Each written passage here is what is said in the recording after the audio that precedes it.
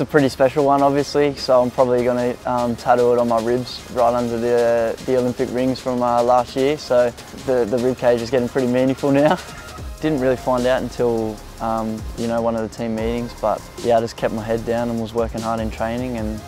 I was lucky enough to be given the opportunity. You know, each age group is a stepping stone, and there's a few of us boys that have gone through the whole way together, and we know each other very well, which always helps, like when you're on the field as well. But yeah, you know, you want to play as many games as you can for your country, and it's been such a great experience to be able to go through all those age groups, and just an honour, and I'm super grateful. Just play my game and give everything I've got to help the team win, and Matty behind and Bales to the right of me were massive helps through the game. But you know, all the boys contributed in communicating together, and I think it always makes it easier for